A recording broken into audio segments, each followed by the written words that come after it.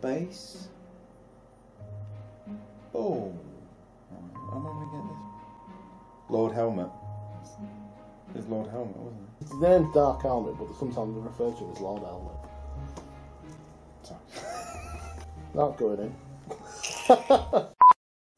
The year is 1987. We've had our feed of all 3 Star Wars. And then Mel Brooks went, let's do a parody. And here it was, Spaceballs the movie.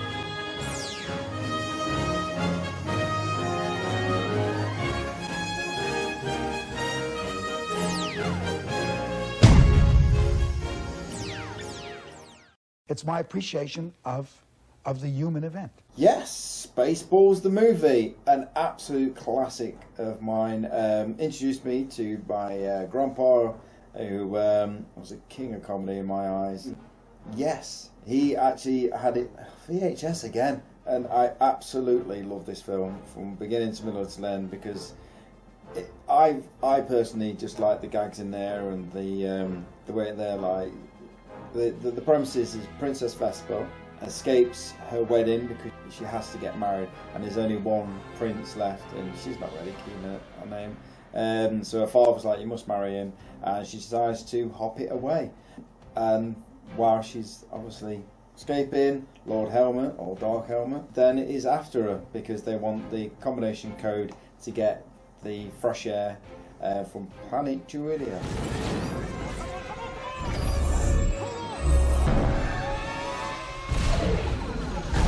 So that's the premises, and obviously a young handsome chap of Lone Star and his faithful companion played by the late great John Candy, Boff.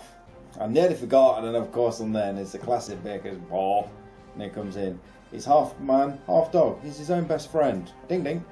They go into that concept, and that is a synopsis, but you must watch this film if you haven't. And if you have to think, oh, I'm not a fan of Star Wars, don't worry.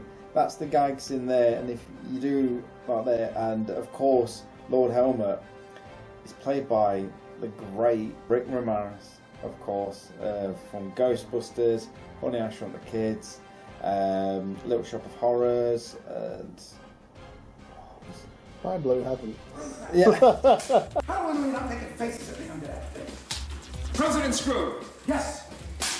How are we not making faces? We had to bring out character, we had to find the dog qualities. Obviously, we had the ears. But it was the hair we were very concerned about because the ears ride so high. Dog's ears are up here. So mine are blocked off down here. I give myself big sideburns here on the side and a DA in the back with a ponytail. So I try to be a very cool dog with the soul patch. Some phenomenal parts in it that are just beyond their time.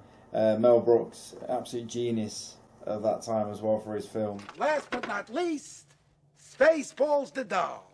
Me.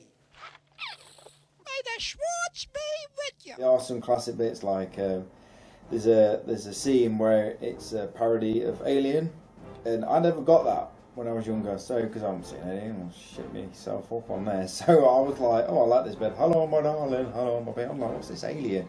But it is actually the original actor as well who's in there, and it's just like, wow. So when you watch Alien and you see that, you're like, oh my god. Oh no, not again.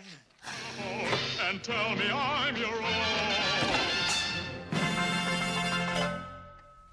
Check, please. But there is a brilliant bit. Obviously, we've got a cameo from the great man from Police Academy.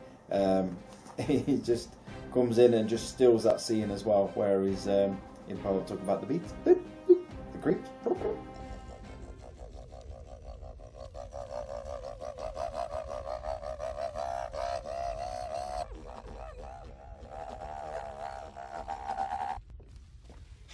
Well, you don't need that, Private. We're right here. Now, what is it? Now, what is it? Well, and Lord Helmet could not be taking over the galaxy without his help as well from Colonel Sanders. What's the matter, Sanders? Chicken? And as well, and it's even got Planet of the Apes, which I'm a huge fan of Planet of the Apes as well. So there's just that little bits of aspects there. Spaceballs? Oh shit. Couple of one-liners like she gives great helmet. The same combination code to someone's luggage. I won't give away the code because it takes away all the fun, but it is just like, oh my god. And use the Schwartz and yoga.